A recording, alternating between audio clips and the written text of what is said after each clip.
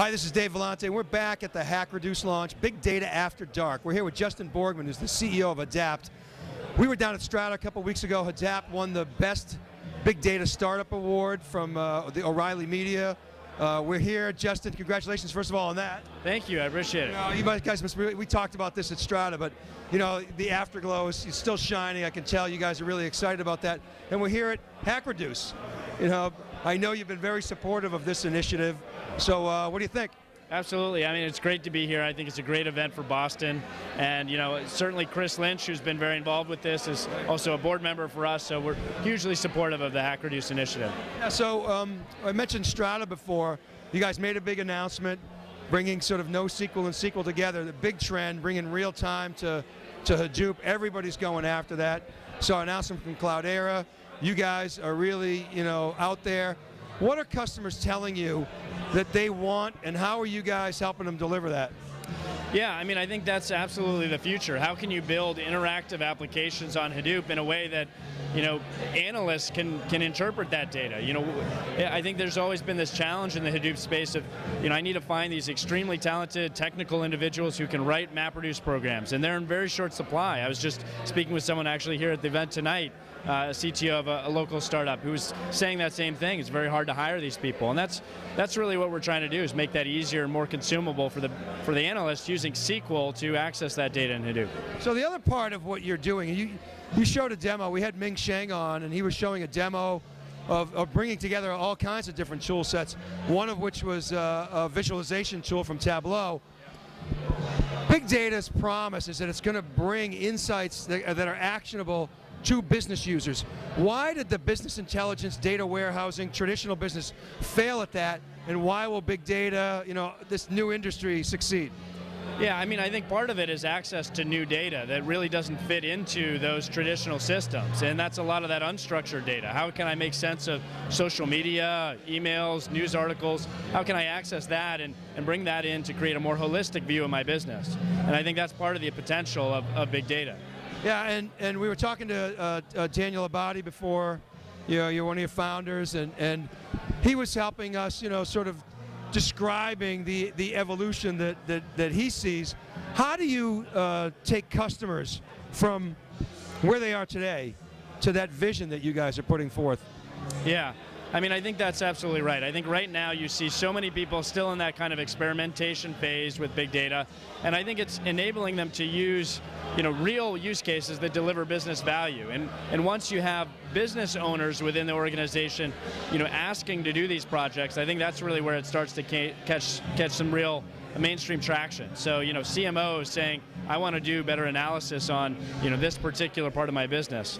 So I think that's the opportunity. Do you think CMOs are going to have a bigger budget for big data than CIOs, and how does that change the way in which you go to market?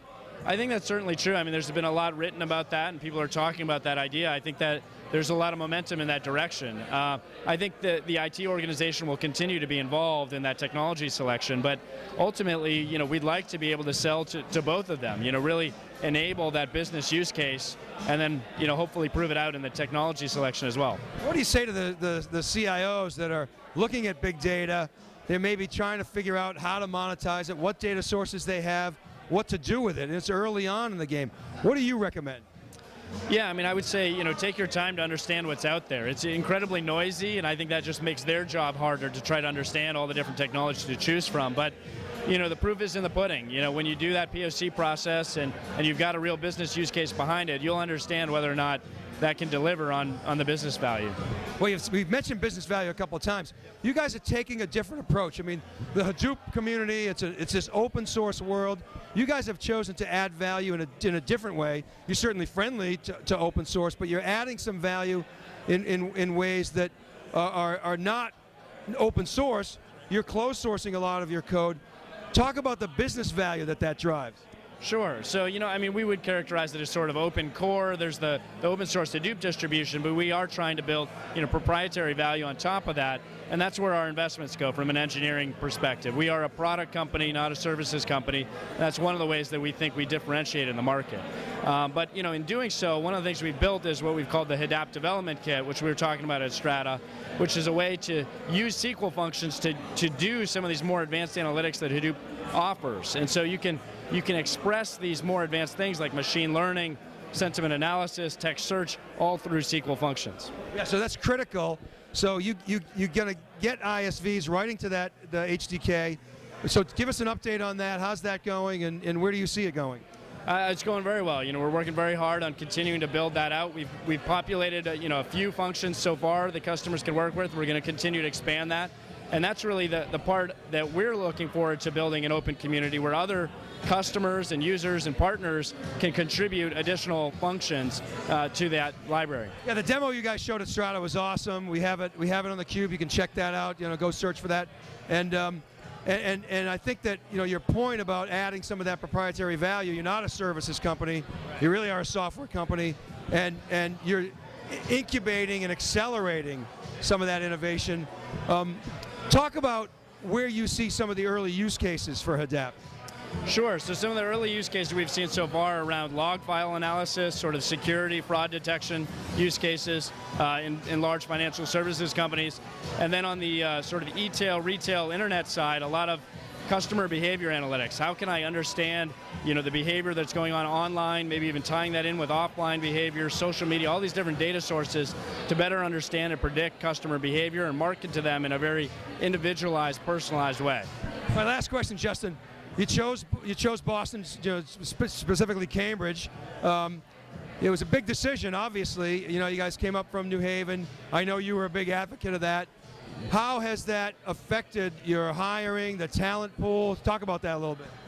Yeah, I mean, it's a great point. When we first started, we were in New Haven. We knew we had to kind of go somewhere, and Silicon Valley and Boston were the two logical choices. We made a very concerted effort to move up here, primarily because we think there's a great untapped resource here of database talent. So many database companies, great database companies that have been formed and more recently acquired in this area, Netezza and Vertica and Deca and so forth. And it's just a rich community. And on top of that, the academic potential here with MIT and Harvard and so many great schools, it's been great from a hiring perspective. We absolutely love being here. It's amazing how database is hot again, isn't it? It is, yeah, it's very cool. All right, Justin, thanks very much for coming on. I really appreciate your time.